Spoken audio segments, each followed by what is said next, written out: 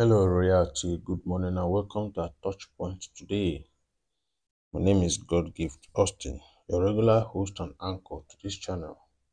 To pick our topics, we deliberate on them scripturally to find out the mind of God in those areas of concerns raised and how to respond to Him accordingly. In so doing, those questions that have lingered over the years in our heart and sometimes seem to have defied answers have been tackled. I have no doubt the Lord has taken care of your own questions in this ministry. Join us on our social media handles and watch the videos uploaded, over 500 of them. Before you finish them, you must have discovered how much the Lord has dealt with your concerns. Alright, we urge you to use the comment sections for your testimonies as the Lord is blessing you, and help us to share this message. Let it go viral. God bless you as you do so. Let's pray. Father, we thank you for your faithfulness over our lives. Lord, for the years and for the time you have been with us and blessing us, changing our lives. Lord, we ask that your name be glorified in the name of Jesus. This morning we have come to hear from you again. Show us the truth that set men free, and let our lives be imparted by your word. In Jesus' name we pray. Amen. Beloved, we are talking about anxiety. This morning we are asking on our question, what are some causes of anxiety? Praise God.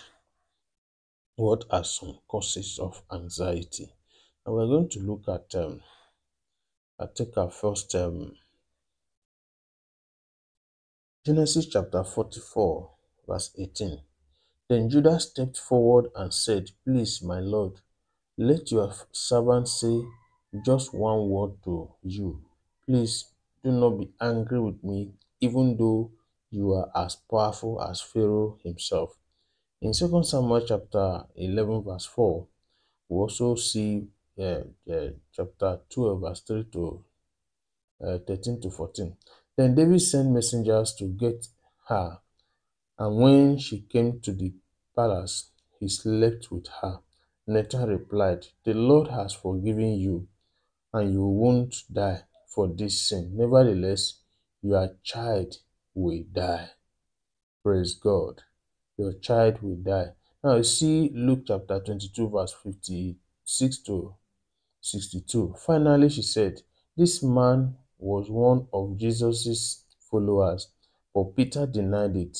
Woman, he said, I don't even know him. At that moment, the Lord turned and looked at Peter, and Peter left the courtyard weeping bitterly. So anxiety can have root in things we have done in the past. When we sin, we can bring anxiety along with sin's painful consequences into our lives. Praise God. So we'll look at that. We'll also see Exodus 16, verse 2 to 3. The whole community of Israel complained about Moses and Aaron. If only the Lord had killed us back in Egypt, they mourn.